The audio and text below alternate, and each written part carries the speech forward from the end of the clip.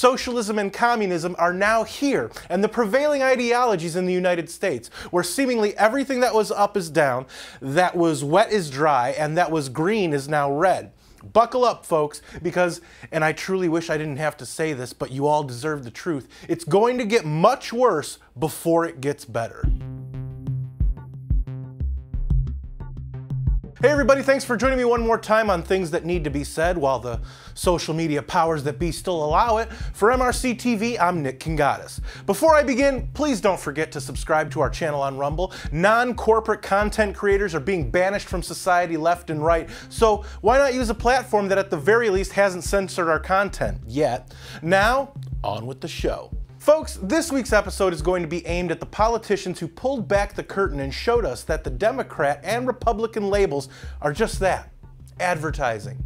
Neither name means much anymore because the majority of both either believe the same things or mysteriously, for once in their lives, shut their mouths when an issue is a little too hot button for them. The vast majority of these people, at least in the last 100 years, have proven that they care not one bit for the people, but instead for the power the people can relinquish to them. There are so many examples of swamp dwellers, and living in the DC area, I can safely confirm that it is indeed a swamp. But there are so many politicians that have pulled the wool over our eyes for so many years that the people don't know what to believe anymore. And a confused populace isn't a united populace, and that's how they want it. Now, there's one thing that all these people I'm going to mention have in common. Think about it while I'm going along, but I'll let you know what that commonality is towards the end of the video. Take a look at our fearless leader and what he said just yesterday. It was a murder in the full light of day, and it ripped the blinders off for the whole world to see. The systemic racism the Vice President just referred to. I'm sorry, aren't you and the real president standing behind you in charge of said system that is supposedly racist? Just sign another executive action. Continue to show the world how you disregard the people just like they do. Make us just another country instead of the exceptional country you're steering us away from being. Come on, man. Whether it's Barack Obama. I explained that I never thought Donald Trump would embrace my vision or continue my policies, but I did hope, for the sake of the country, that he might show some interest in taking the job seriously. But it hasn't happened. Or the guy Obama blamed all his shortcomings on, only to become buddies, George W. Bush. The former president supports a pathway to citizenship for undocumented immigrants if they pass a background check and pay back taxes. And if that were the proposal by President Biden, would you lobby your own party to support that? I am right now. I don't know whether my own party listens to me or not. It's another question. It doesn't matter what party these people say they represent. They represent no one but themselves and their elitist party, of which none of us are invited. Call me crazy, but if someone badmouthed me for years, I wouldn't be in any rush to be friends with them. Call it self-respect, if you will. There's octogenarian California activist Maxine Waters who, and I don't care what anyone says about this, took a requested armed police escort to Minneapolis, a place that she doesn't represent, to tell the activists temporarily residing in that community to not accept the verdict of a trial that was determined from the beginning. Not just manslaughter, right? I mean... Oh, no, not manslaughter. No. This is guilty for murder. I don't know whether it's in the first degree, but as far as I'm concerned, it's first degree murder. Congresswoman, what happens if we do not get what you just told? What should the people do? What should protesters on the street do? I didn't hear you. What happens? What should protesters do?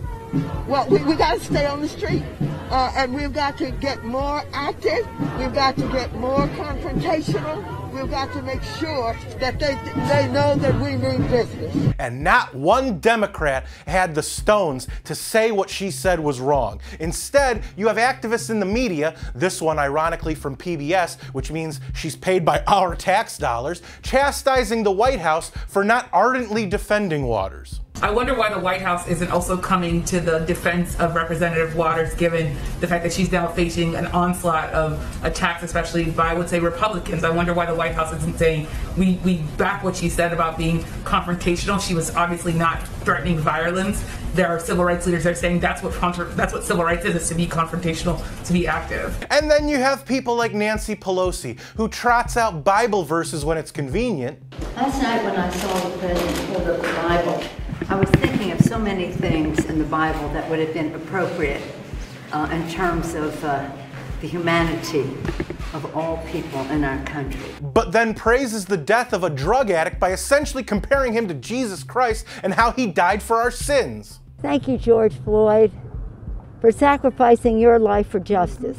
And how about Democrat, Republican, see how there's no difference anymore? Representative Adam Kinzinger of Illinois. He likes to preach to anyone that will listen about integrity and sanity. He tweeted this a couple of weeks ago, quote, "Thread about the need for sanity.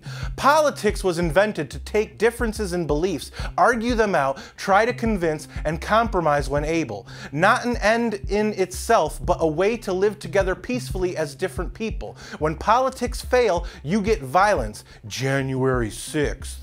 Unquote. Wrong, sir. Politics were invented for people like you who are power hungry to disrupt systems that work. Whether those systems were historically good or bad is another issue. No, sir. Philosophy was invented to debate differences in beliefs. Politics is a poison of which you are a manufacturer. When politics fail, the people win. When philosophy fails, you get a breakdown of civil discourse. When you get a breakdown of civil discourse, or you have the public square, i.e. social media, actively attempting to kill civil discourse, you get confusion and violence. And when you get confusion and violence, you get a society that fails. Why do you think that all great societies throughout history have fallen from within? It's because of power-hungry politicians like that. Again, whether those societies were a net good or net bad is a different video, but good or bad, politicians have never changed. They either made the good societies bad or the bad societies worse. To be fair, these are blasphemous people. Let's take one more look at what Pelosi said. Thank you, George Floyd, for sacrificing your life for justice. So many of them carry and clutch their Bibles, and for so many of them, their sole motivation for doing so is votes. These are godless people motivated by what they can take from the people. And if loving the Lord is wrong, I don't want to be right. The bottom line is that whatever we as Americans do going forward, we have to stop putting so much stock and stop capitulating the power that we have to people who care not one bit about any of us. Just remember, when it came to knowing what the government wanted to do to your health care, We have to pass the bill so that you can find out what is in it. So what do all of these society-killing parasites have in common? They've been part of government in one way or another for the majority of their lives. Even before Obama became an Illinois state senator in 1997, through his presidency that ended in 2017, Obama used his law degrees to garner him positions as a community organizer in Chicago. George Bush is known for being both the governor of Texas and the president of the United States. But did you know that Bush's political aspirations began almost 20 years before he became the Texas governor? Yeah, Bush ran for a seat in the Texas House in 1978. Not only that, but he was an advisor to his father, George H.W. Bush, beginning in 1988. We all know that Joe Biden has never held a real job, at least not in the last 50 years that wasn't taxpayer funded. So let's just move on. Nancy Pelosi's career in politics began in the 1960s when she interned for then-Senator Daniel Brewster of Maryland. In 1976, she was elected as a member of the Democratic National Committee from California. After that, Pelosi was essentially gifted a Democrat stronghold seat in the U.S. House in 1987 when medically ill Rep. Sala Burton endorsed Pelosi to take over her seat, which was occupied for 19 years prior to that by her husband, Philip Burton, who passed his seat on to Sala when he became ill. Pelosi is the epitome of a career politician. Maxine Waters has been an elected official since 1976 when she was 38 years old. She's now 82, which means she's been an elected politician for nearly 45 years. Even for a few years before her 1976 election, Waters worked for other politicians who helped her get her foot in the door. She's been an elected official 6 years longer than I've been alive. Yeah, she's really oppressed, much like Al Sharpton. Adam Kinzinger has been in office for 10 years straight, and he's only 43 years old. Kinzinger is still an active member of our military, and for that, I thank him for his service. All the same, it doesn't look like he's going to be anything but a polarizing politician going forward. And remember, he already has 10 years in office under his belt. Oh, and when he was 20 years old, Kinzinger was elected and served for 5 years as a McLean County, Illinois board member from 1998 to 2003. Career politician all the way. All in all, these 6 politicians I just gave you a breakdown of, yeah, they've been in politics an estimated 220 years, at least combined.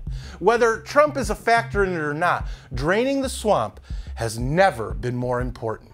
So, what do all of you think out there? Did I miss the mark on this one? Will the social media Gestapo come after me again for this one? Or were these things that needed to be said? Let me know in the comments, where I do read most and reply to some. And don't forget to subscribe to our channel on Rumble. If you like this video, don't forget to comment, share, and give it a thumbs up. Those are the best ways to help these videos reach more people, and it's the best way to let us know you want us to keep these videos coming. Subscribe to our channel and hit that notification bell so that YouTube might actually let you know when MRC TV comes out with a new video if they haven't censored it or taken it down yet. Like us on Facebook and check out more of our work at mrctv.org. For MRC TV, I'm Nick Kangadis.